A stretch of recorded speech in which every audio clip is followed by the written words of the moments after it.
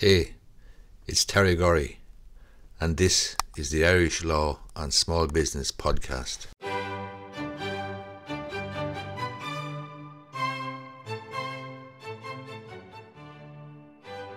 was an interesting case in the Circuit Court in Tullamore last week. It involved a refinancing situation for a couple who were struggling to pay their mortgage, and they entered into some sort of a personal insolvency arrangement. But there's a very significant decision by the judge in the Circuit Court, and basically it's such a significant decision that if it's not appealed by Pepper, and they haven't indicated yet, I don't believe, whether they're going to appeal it or not. If they don't appeal it, however, it's possible that vulture funds or vulture fund agents in Ireland may be put out of business by the court's mortgage ruling. And that's not just some political spin, that's not somebody's wishful thinking. That's actually reported in the Independent, Irish Independent there today, or in the last few days, by Standard & Poor's. So Standard & Poor's is a credit rating agency which rates banks and rates debt and so on and so forth all around the world, and would be very, very well regarded. They're actually warning that vulture fund agents may be put out of business by this decision of the Circuit Court in Tullamore.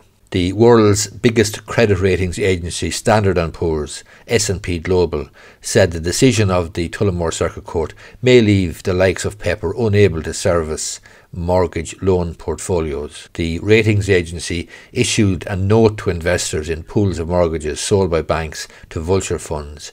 It said that the ruling will encourage other so-called mortgage prisoners to seek similar deals.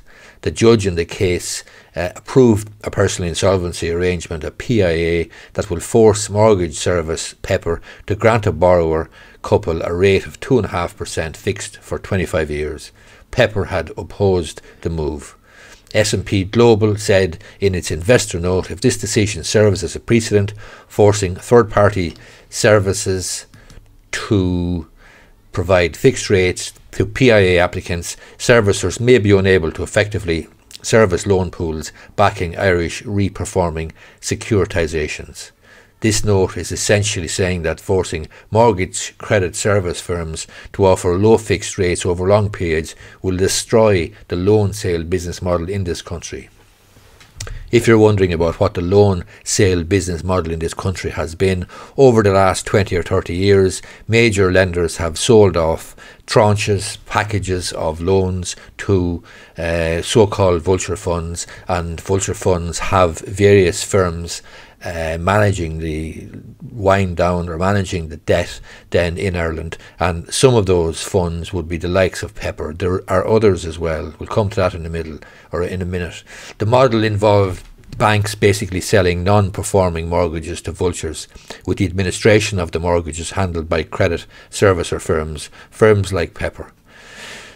The S&P said that a regional Irish Circuit Court recently approved a personal insolvency arrangement that included a provision for the borrowers to be offered a 2.5% fixed rate mortgage for 25 years. Servicers of re-performing loans do not grant fixed rate products, and borrowers can't resort to refinance elsewhere given their past arrears history. So S&P are saying that vultures and the credit services cannot afford to offer low fixed rates due to their funding costs. Lower fixed rates for borrowers in Irish re-performing pools could lead to both liquidity stresses and interest rate risk due to a lack of hedging.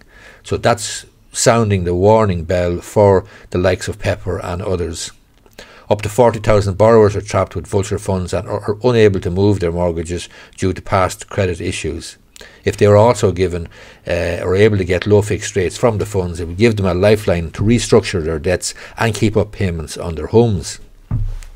But it would also force the vultures into a fire sale of their mortgage portfolios and destroy the business of servicing these loans for the likes of Pepper, Mars Capital and Start Mortgages. S&P said whilst the uptake of PIAs, that's personal insolvency arrangements, has been relatively low, this ruling may encourage certain borrowers to avail of this option regardless of the legal uncertainties. This is despite the fact that vulture funds are understood to have bought books of distressed mortgages at discounts of up to 50%. This could be a game changer. It could be of significance, real significance for people who are struggling with debt, and it could be of real significance for the likes of Pepper, the likes of Mars Capital, the likes of Start, and anybody else that is managing books of loans that were sold by the likes of AIB, Bank of Ireland, Permanent TSB, Ulster Bank, or whoever.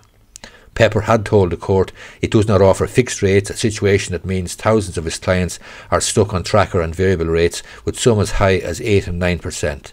The significance of this decision from the Circuit Court in Tullamore is that Pepper has been ordered to give a fixed rate of 2.5% to this couple over a 25-year period, and this basically means that vulture fund agents may well be put out of business by the court's mortgage ruling. It remains to be seen whether the decision is appealed or not, but this is a case that needs to be followed very, very carefully. This decision, if it's not overturned, may have huge significance, and that's not just my view, it's not just a political view, it's not just an ideological view, it's actually the legal position and the financial position that these outfits simply cannot continue or could not give on a grand scale money at 2.5% to people in difficulty over 25 years. Hope you find this video useful. If you do, I'd appreciate if you gave it the thumbs up down below, and you may be interested in subscribing to my YouTube channel. If you are, just hit the old subscribe button down below and hit the bell icon, and you'll be notified every time I upload a new video. Thanks a lot.